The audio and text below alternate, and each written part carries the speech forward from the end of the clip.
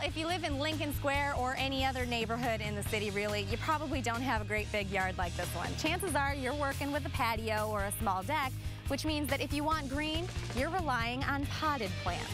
Here are a few tips to get your container garden going.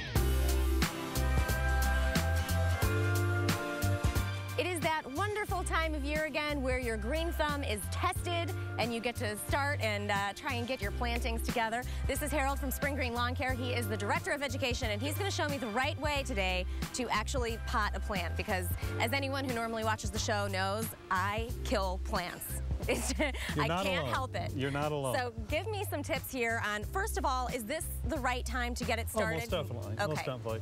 You know, for the most part, you can plant these anytime, as long as the weather's good for outdoor.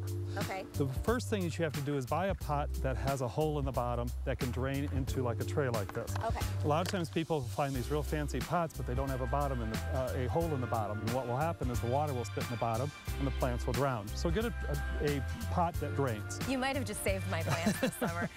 Second thing, just get some good soil. You see that soil is very nice. There's a lot of peat moss in there.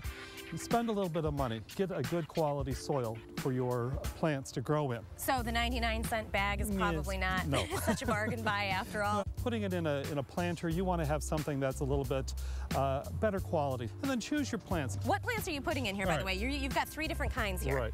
What we have in the middle here is a spike. This is going to grow up high. We have a couple of geraniums, seed geraniums. These are great for the sun, so you want to have this in the sun. It's kind of the great thing about a potted plant, right? You can move it around. It's right. You want to get it in there, and you don't want to push it down to pack the soil. What you want to do is, once the soil is, you've got all your plants in there, use water to settle all the soil. Now, a lot of times this can be difficult, so you just take your fingers like this, you put them over the pot, give it a quick pound on the bottom. You make it look too easy. Take out the little plastic piece. And those little plastic pieces are a bother, but if you're not familiar with plants and what to use, that's your source of information on where to go with these. For example, right here it says full sun. Okay. So you know that the geranium needs full sun. If you try to put it in shade, it's just not going to do well. It's like a cheat sheet. Yes, exactly, exactly. Now, how large are these plants going to grow? Because, of course, you know, we always, by the end of summer, want these great, big, full, colorful plants. Right. These are going to fill in as long as you keep it watered.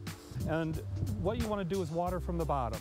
You can get some water in the top, but try to keep the water in the base here so that it will suck up through the bottom of the plant. So we should be able to see some water in that base. Right, okay. And once it goes away and it dries out down there, then add a little bit more water to the base. Yeah. And that's all there is to it. It's pretty simple.